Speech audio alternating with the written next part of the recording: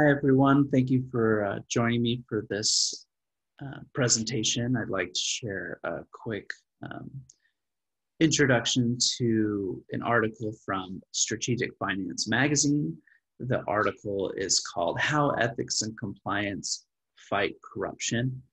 And something that would be extremely valuable for you to know that I've learned from this article is why it's important to fight against corruption in your business. And what I've come to understand is there's an extreme liability to not having a system or a process in place to help employees make a decision against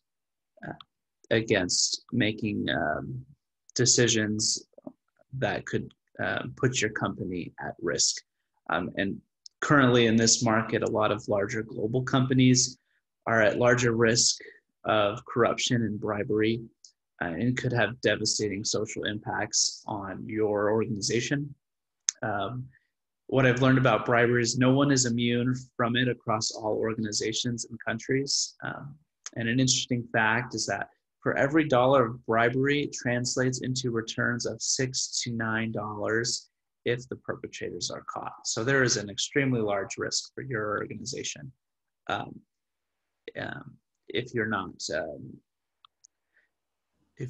don't have anything in place to fight against corruption and have your employees learn to make ethical decisions. Fun fact: corporate fines for corruption have reached $2.8 billion in 2020, which is substantially growing. Currently, there are a lot of or a growing number of organizations that are mitigating strategies and defenses against corruption. Many organizations in the United Nations, the U.S. remains the largest enforcer currently of anti-corruption law, and a couple things that you can do to effectively mitigate strategies and defenses against corruption would be a prevention program.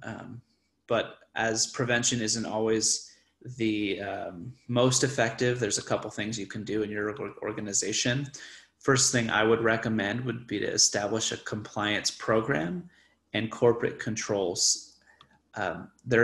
This article shares quite a bit about 6 principles of an adequate compliance program that can extremely benefit your organization.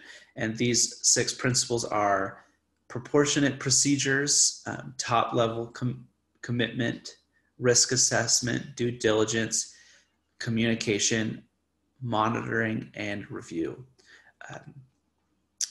Establishing a compliance program so employees feel safe, or that the procedures align with the organization's intentions to deal with business, fair business.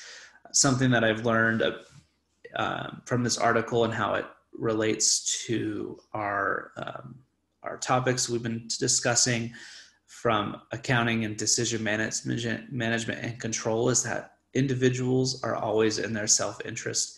And the best way to align the goals of your organization with your employees is to establish an organizational architecture. And what that means is you'll want to create a system that measures performance, a system that rewards and punishes performance, and a system that assigns decision rights. And what I mean by decision rights is aligning the knowledge or the decision control with the decision management. Overall, I've learned that it's extremely valuable to fight corruption in your organization with teaching ethics and compliance with policies and procedures in your organization. Thanks for listening. Appreciate your time. Have a good one.